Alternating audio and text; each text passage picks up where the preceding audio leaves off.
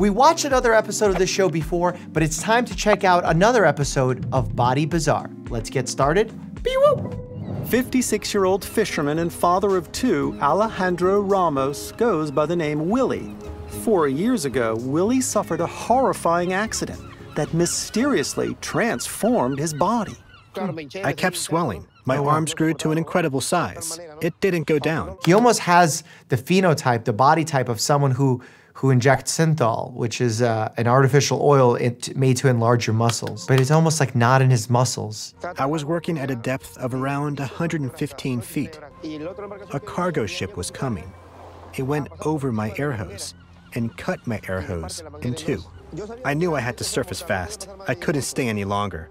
I let go of my lead belt and got pushed up like a bullet. I started to lose all of my senses. I opened my eyes, everything was blurry. So the neurologic findings that he's experiencing is basically like diver's disease or BENS, where basically nitrogen bubbles, part of the inert gases that you inhale every time you take a breath, start bubbling up. If you inhale those gases at a depth of 100 feet, those gases are inhaled at a higher pressure. Therefore, when you go into a lower pressure environment, those gases start bubbling up. And imagine your blood starting to bubble, it causes serious problems, usually in the neurologic system and your joints. Willie's chest and arms ballooned, leaving his torso swollen and deformed. This is a very, very severe form of it. Like, usually it's mild and usually it is treatable with 100% oxygen treatment, usually in a hyperbaric chamber. Using a hyperbaric chamber, doctors treat sufferers by having them breathe oxygen in this pressurized vessel. I've seen patients who've had subaquatic illnesses and arrived completely swollen. But with the hyperbaric chamber, these have disappeared in 1 to 3 hours. Yeah, so he must have had more severe damage to his blood vessels as a result of that swelling, where it seems to have become permanent. And you know, when you damage blood vessels and they become more permeable, they could start to leak. When those blood vessels start to leak, it could actually create edema in the surrounding structures, which is what he could be having. It's very similar to what happens when you have age-related, gravity-related swelling in your lower extremities, in your legs. So like you stand all day, you're age 60, your veins aren't as spry anymore, so they're a little bit more swollen. Blood starts to pool there throughout the day, and as a result, they become more permeable, more edema comes out, and as a result, you have thicker ankles at the end of a long day, which is why we recommend to pick your ankles up, to wear supportive compression stockings, etc., etc. Willie has had multiple sessions in a hyperbaric chamber. Sadly, he has not returned to his normal size. As a result, Dr. Aguado decided to draw blood and take tissue samples from Willie to solve the mystery. I wonder what part of the body he's actually taking samples from. Is it from the blood vessel, the muscle, the adipose fat tissue? A month later, Dr. Aguado confirms that Willie's condition was due to nitrogen being lodged in his fatty tissue. The next medical step will be reconstructive and cosmetic surgery to remove the fatty deposits. How in the world do they need that test in order to say like, oh, get cosmetic surgery and we'll fix it? I'm pretty sure that would have been anyone's recommendation, whether or not they knew it was from the nitrogen bubbles. Juliana was born with congenital melanocytic nevus, a rare genetic skin condition that causes an overproduction of skin pigmentation cells. And it not only produces melanin a lot, it produces melanin a lot in specific areas. So as you can tell, it's not her entire skin color, it's just sporadic. Her birthmarks and dark patches of skin also made Juliana sad and self-conscious. That's very understandable. If you're born and you look different than everyone else around you, especially as a child, it's easy to get bullied and then feel like you're ostracized from your own peers. Some parents say, can you take your child from our children?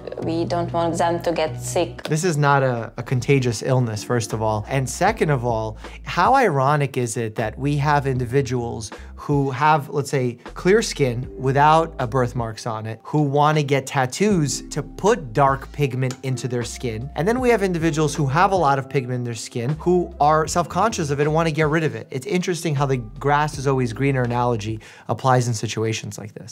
Juliana now posts photos of herself on social media to promote awareness of the issues faced by people with skin conditions. I think that's great in order to highlight that humans come in all different shapes, sizes, colors, and just because her appearance outwardly looks different, it shouldn't stop her from living a full life. And it shouldn't stop you from interacting with someone like this.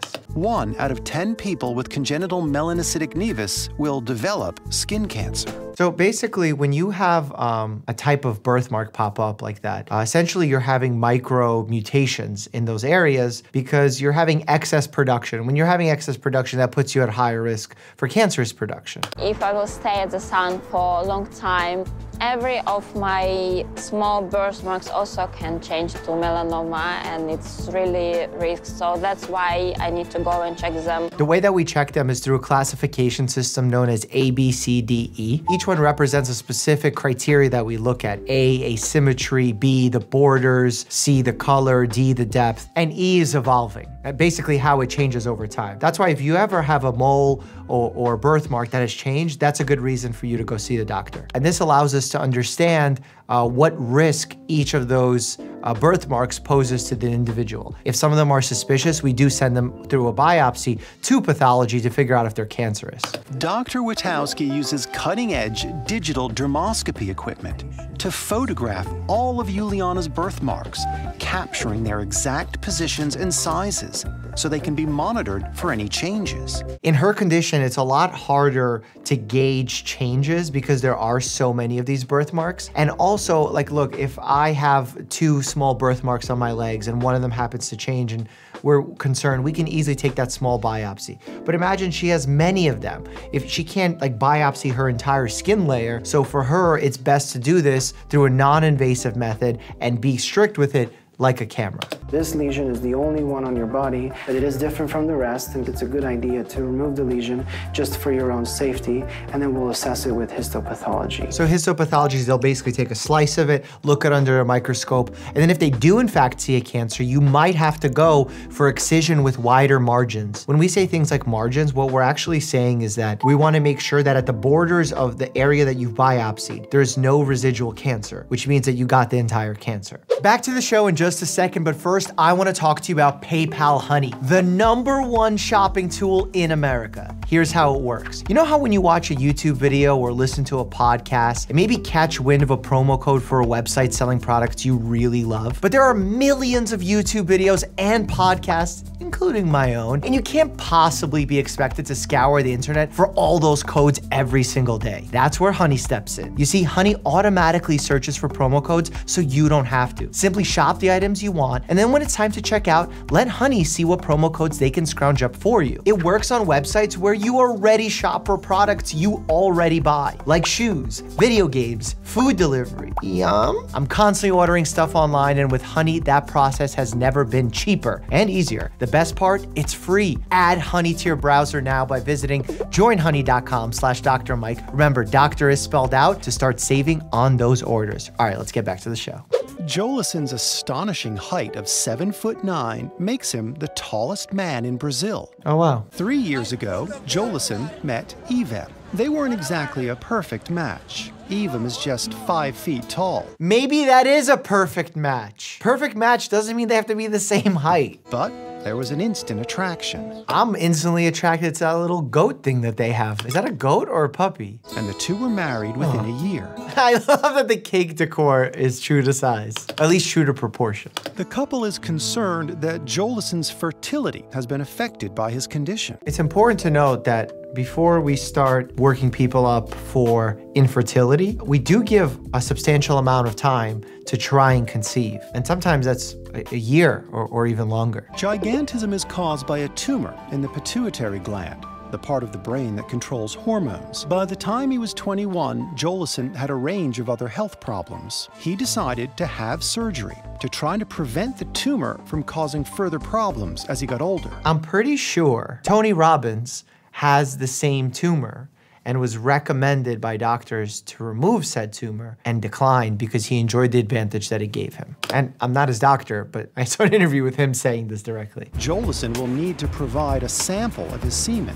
Basically, they're trying to look at the number of sperm cells. They're trying to look at the sperm motility, as well as other factors to check if issues with fertility stem from something within his sex cells or is it his partner's. Your spermogram test doesn't show the presence of sperm.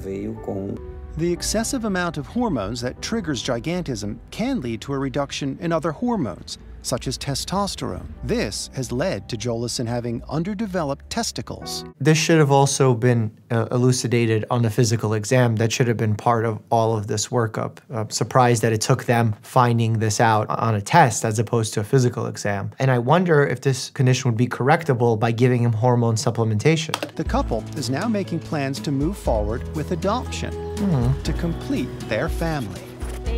Oh, that's not a goat. That's a puppy the whole time. It looked kind of goaty to me. On the outskirts of the city, there's a boy living with a unique condition, 11-year-old Li Hang. Li Hang now weighs more than 300 pounds. He suffers from a rare genetic disorder called Prader-Willi syndrome. Prader-Willi.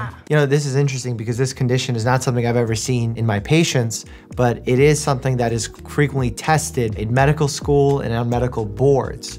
Where it's a congenital syndrome, where it's a chromosomal issue. More specifically, it not only affects hunger, but also cognitive impairment, sleep impairments, many other factors in the development throughout a child's life. There's no known cure for Prader-Willi syndrome, which can also cause a number of physical, mental, and behavioral problems. His large size would put him at higher risk for development of early onset, even osteoarthritis, joint disease. In a desperate attempt to help him lose weight, Li Hang's parents are taking him to a hospital that practices traditional Chinese medicine designed to help people battling obesity. He has a disorder in the feeding and satiety centers in the hypothalamus, located in the brain. This is true, but it's a genetic issue, so it's at the core of his cells.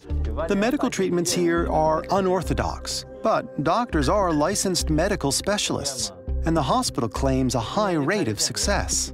We will use traditional acupuncture, fire therapy, and fire cupping. This is where I kind of start getting disconnected from the adjunctive therapies like acupuncture, where we're talking about it for musculoskeletal uses, for pain uses, where there seemed to be some evidence, and then we start moving it to just general well-being or obscure cases like this, where you're saying that needles can impact the neurological structure and the genetic structure of someone's brain. That seems to be a little bit too far out for me to say that it matches some level of evidence-based medicine. Fire therapy with Chinese medicine is where we incorporate extracts of herbal medicine that help speed up metabolism. We light up the medicine with fire. It is especially helpful for patients with abdominal obesity. Finally, Li Hang is given a round of fire cupping treatment. I don't even know what that fire therapy is. I'm not gonna lie, it seems very non-evidence-based. And again, cupping, in general has very weak evidence for it, but then for myofascial tightness, for restrictions, again, musculoskeletal conditions, I could see it being valuable, but for someone who has a hunger issue from a genetic condition, it seems a little ridiculous to treat it with this. But the doctor points out that these traditional remedies can only work if Li Hang is able to stop his excessive eating. If he stops his excessive eating, he will lose weight without those treatments. Like, that's the core of the situation. So I find it ridiculous that they're saying that. There's no foolproof scientific evidence these procedures are effective. This is where patients in situations like this are often misled because they're just searching for any type of cure. Where science doesn't have an answer, pseudoscience and misinformation tends to thrive. Mark may appear healthy, but he actually suffers from one of the world's rarest disorders. Why is he looking at the waters so angrily? I'm sure it has something to do with water. I have to drink 20 liters water a day to stay alive. I can last without water 1.5 up to 2 hours. I wonder if this is a form of diabetes insipidus where he actually is either lacking or not responding to a specific hormone that prevents fluid loss, excessive fluid loss through your urine. This is actually an important hormone that your pituitary gland stores and your hypothalamus creates in order for you to be able to balance the amount of water in your system. And that's a very tightly controlled balance. I will get very high fever and dizziness, can't remember things, and I do not know in extreme where I am and who I am. It essentially becomes a form of dehydration. Mark suffers from the rare disorder known as renal diabetes insipidus, or nephrogenic diabetes insipidus. the difference between that and like the cranial version of it is that the cranial version is your body doesn't produce the hormone, and in renal or nephrogenic is, for some reason, it's not responsive to the hormone. I wake up in the night and then I go to the toilet and go back and sleep again. So you can say, okay, maybe it's 20 times a day. It's important that we point out this has nothing to do with diabetes mellitus, which is a sugar control condition, whereas this is a water retention excretion condition or a water balance condition. Mark's condition is very interesting. It's a very rare condition. Unfortunately, we do not have a very good treatment for those patients, not to say